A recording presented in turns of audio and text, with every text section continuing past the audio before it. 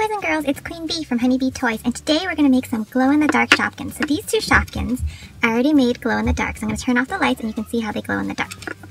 Okay, so here are my two Shopkins. It's a little dark, lighting's really bad, it's because I'm going to turn off the light and I want to show you how it glows. So I flicked off the light and you can see it is glowing in the dark, so it's really cool. And it even looks more glowy, or more bright in person. So let's get started on how to make this. So for this tutorial, I'm going to use my two Shopkins here. I think this name's Toasty Bread, and I always forget this one. This one I got from the Fashion Spree Series 3 unboxing, and it's a mobile phone. It's like Smarty phone or something like that. And we're going to make these two glow in the dark.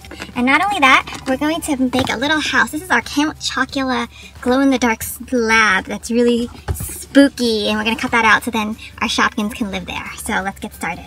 So what I'm going to use is some glow-in-the-dark nail polish. Do you see that? It says glow in the dark. So this is really cool. There's a lot of different ones. I think Wet n Wild makes one too, so I have a few of them. But I'm just going to use this one. And all you're going to do is protect your surface. So I just have a piece of paper under here. And I'm just going to open up my nail polish and then paint it onto wherever I want to glow. So I'm just going to do, for this Toasty Bread, I'm just going to do the front of it and the back of it. I'm not going to do the sides. For two reasons. I think if you have a darker Shopkins, it's harder to make it glow. So the lighter surfaces work a lot better. And because I can stand it up and I don't have to keep holding it.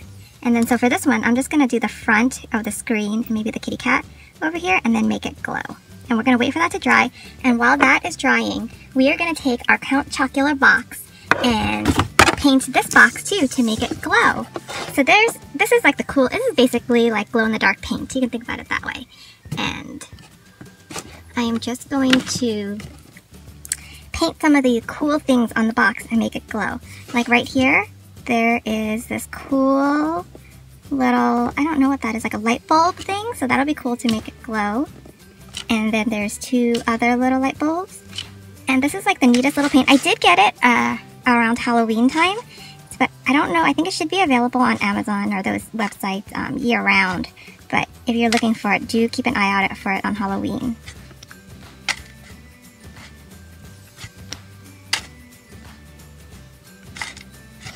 So I'm just painting, oh look at these cool lights that I'm going to paint too. It doesn't have to be perfect. Yeah, so I actually do have a few bottles of this glow-in-the-dark polish. So I'm going to have a big Shopkins giveaway once I reach 1,000 followers. So be sure to like, subscribe, and comment, and this will probably be in the giveaway too. Okay. So now we'll wait for that to dry, and we will cut it out also. Just taking my scissors, and I'm going to cut out this little Count Chocula box. So I cut out the little cereal box, and now you can open it up, and there's Count Chocula inside, so that's pretty cool, huh? And let's see, I think my Shopkins are dry too, so I want to check out to see, look at how cute they are. And they kind of match inside this spooky little lab. We'll put Toasty right there. We're pretending that we're hooking him up to some scary lab to make him glow in the dark. And now let's dim the lights and see this glow-in-the-dark board and the glow-in-the-dark Shopkins. Okay, so the lights are dimmed, and I'm going to just turn off the light. And it's hard to see that it's glow-in-the-dark, but you can see it, it's glowing. So this is the bottom nail polish that's glowing. And do you see our phone is glowing? So you can actually see the little phone and the little mail. Toasty Bread is a little harder to see that it's glowing, but you can kind of see it. So, and then you can see all of the things that I painted that are glowing, like the light bulb back there, and then do you see that? So the camera really does not do this justice, but it's so cool and so spooky. So I hope you enjoyed this. Let's put back on the lights so that you're not just looking at dark stuff. So that was really cool. So I hope you enjoyed this video. Be sure to like, subscribe, and comment.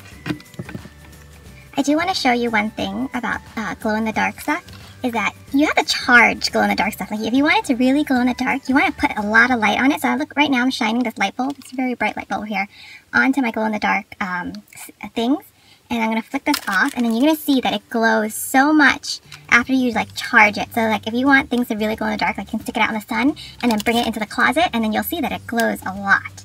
So let me charge it, and then I'm going to turn off the light. And do you see how much it's glowing? So, and now I'm going to turn off the light, and you're going to see how much it's glowing. So you see how much it's glowing. So it's really cool. So I hope you enjoyed this. Till next time, bye.